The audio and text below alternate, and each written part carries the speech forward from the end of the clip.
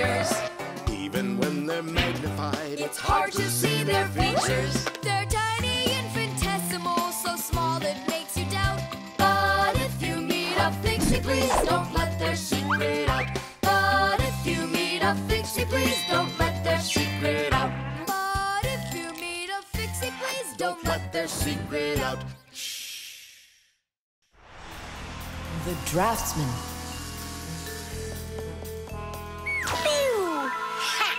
Huh? What? Hi there, Tom Thomas. What are you drawing? I'm not drawing. This is called drafting. What's the difference? Tell me, is that a circle? Sure is. And that? It's a circle, too. Only it's a rounder one. Of course. That's because I drafted it with a compass. And now I've got a real target. So now I'll load my dart gun. Whoa! Why'd you shoot that thing at me? It was the gun. I didn't even pull the trigger. What? Did it break? Let's open it up and see. There! This little part broke. Let me go find Papoose. He can help you. He can make another one. A brand new one. Wait, I can draft a technical drawing. Will Papoose understand how to read one of those? Are you kidding? Papoose is an expert at everything.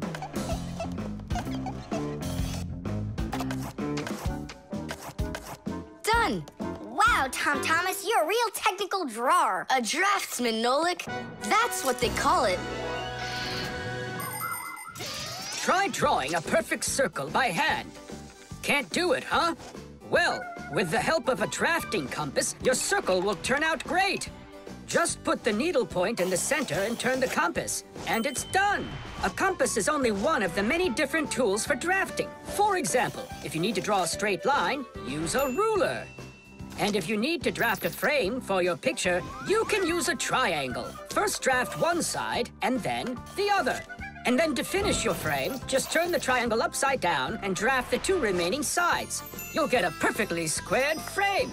There are also drafting instruments for making curved lines. They are called irregular curves, or French curves. But actually, now people use computers more and more for drafting technical drawings. Papoose! Huh? What happened? We really need your help. One of the parts broke in Tom Thomas's dart gun. Could you make it? What kind of part exactly? Look, here's a technical drawing. So, you even got a technical drawing. Very good then, let's take a look at it.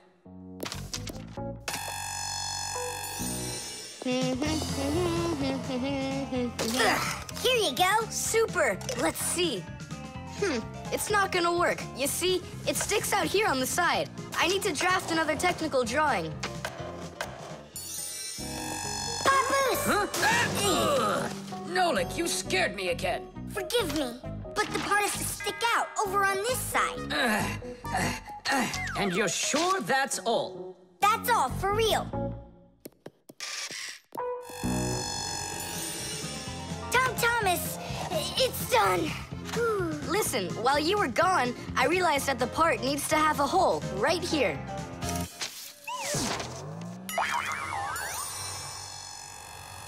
Papoose? Again? Sorry about this, but there's a hole in this thing, too. A technical drawing is a special kind of drawing. It has to precisely describe the thing that needs to be made.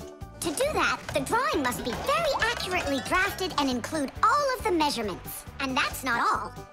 If the object is complex, it must be drafted from at least 3 sides, including the front, the side, and the top. You see? The object looks different from every side. So if you don't want to work over and over again, learn to draft correctly.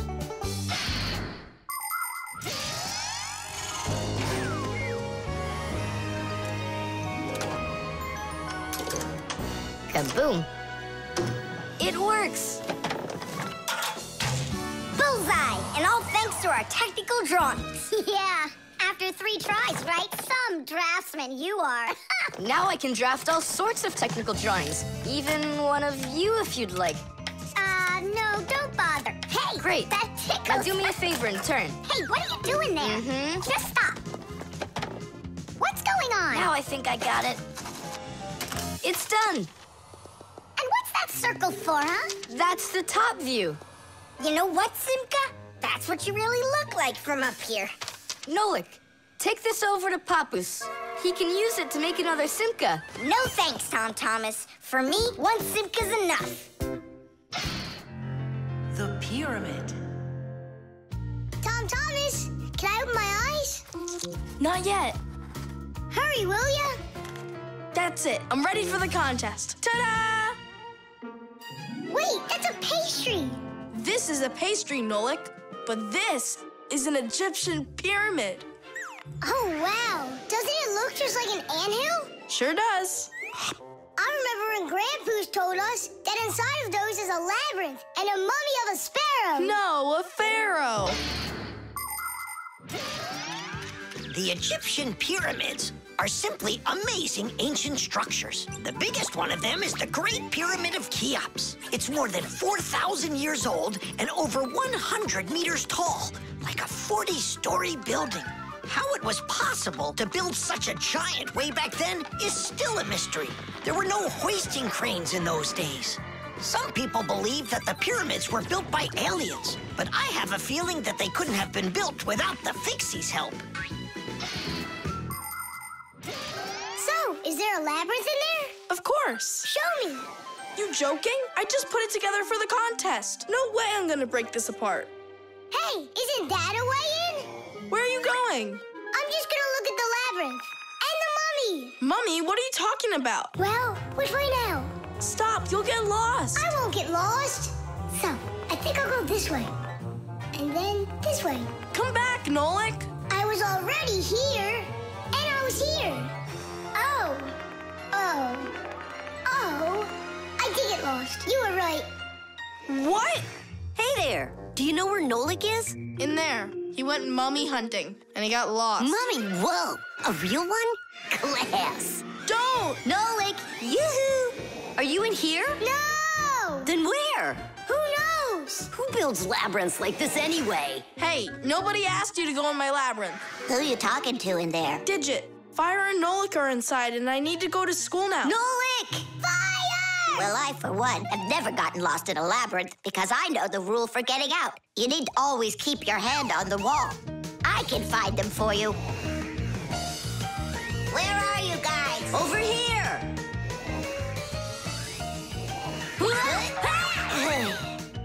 I forgot which of these walls I was touching with my hand.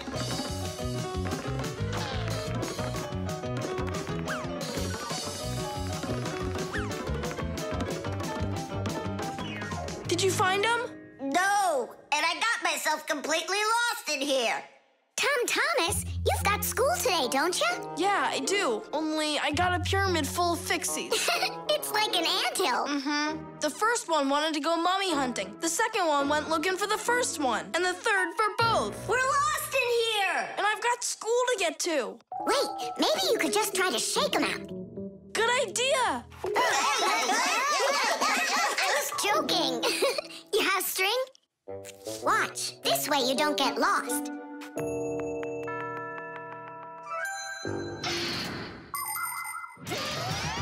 When you're going on a trip, think about how to keep from getting lost and how to find your way back. Don't just rely on maps and the GPS in your phone. Take a compass with you. It will show you the cardinal directions without needing phone service. You can also find north and south by looking at the sun, stars, or even an anthill in the woods. Take a good look. The slope that's gentler faces south, and the one that's steeper faces to the north. And if you find yourself walking through a labyrinth, don't get lost. Just walk with one hand always touching the wall, and eventually you'll get out. Another way to get through a labyrinth is to tie a rope at the entrance and unreel it along the way. Then you can follow its path back out.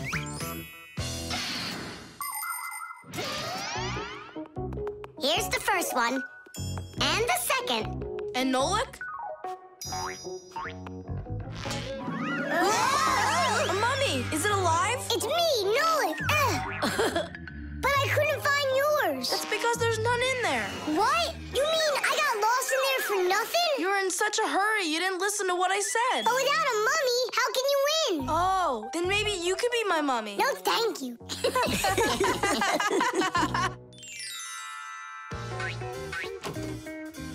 Well, did you win a prize? Uh-huh. My pyramid won. And here's a special extra prize for being the only one of us who knew how to get out of the labyrinth. Again? Another box of those pastries? That's fine with me. I really love them. They're awesome. I wish Fixies ate food.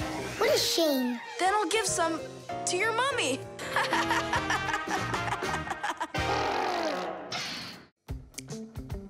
Water. Hi, I'm all ready. Nolik? He's gonna stay home like we agreed. Uh-huh, see you soon. Who's that? Nolik, it's you. I gotta go. I'll go with you. No, we've got an important job. Little kids aren't allowed. Why can't I help you? Because this work is very demanding. Only it's boring. And you're impatient, so you'll bother us. Huh? But I am patientest. Patient, son? I mean patient. Like totally patient. Prove it then. How? See that, water filter? You have to count how many glasses of water it cleans. How many do I need to count? If you can reach 100, I'll believe you're patient. Why do they need that filter? Why not just drink water out of the sink? Don't worry about it. You need to be counting. That was 1.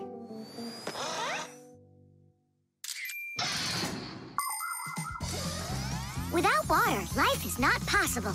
The human body is made up of 2/3 water, and people need to drink it all the time, but only when it's clean water.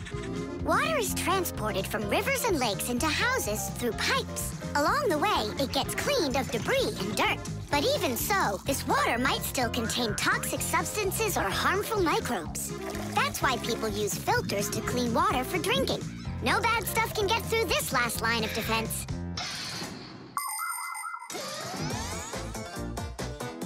2. 10. Ha!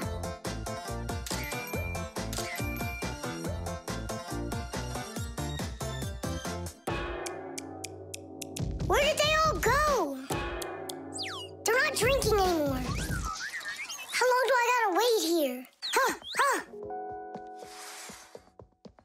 Thomas, are you thirsty? Then drink some water. But I don't want water. But you gotta. Don't you know that your body is almost all water? And so? And so what if you run out of it? Then all that'll be left of you is just some skin and bones.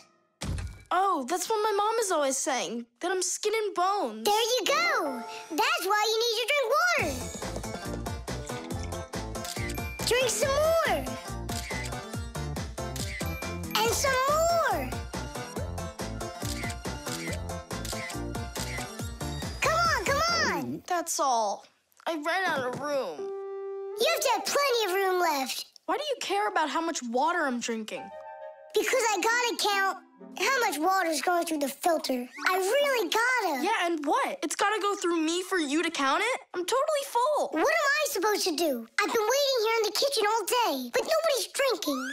What's going on? The filter is broken. You gotta call Simka right away. 415, 416, 417, 418. 419. Simka, it's an emergency! What? The filter's burning! You're really funny, Nolik. Simka, he's not joking. Something's going on over there. We gotta hurry.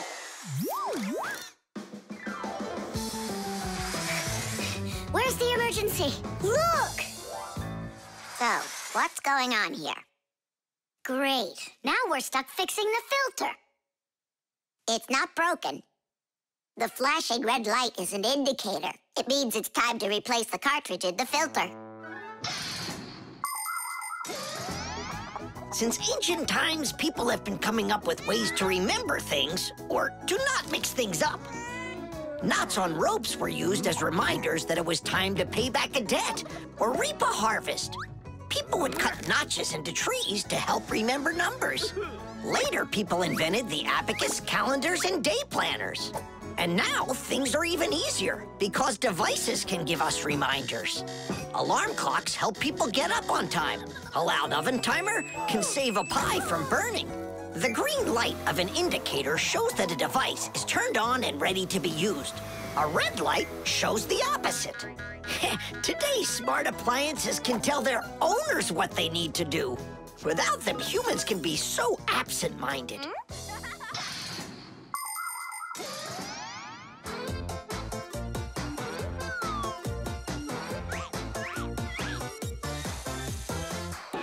It's all ready. Teach!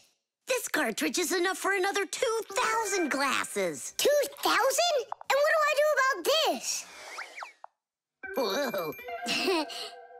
All right, Nolik, you've done a good job there. Way to go. Yeah? If you want, I can do it. Thomas, want some water to drink? I can't drink anymore. And I can't wait anymore either. Well, looks like his indicator is flashing on now.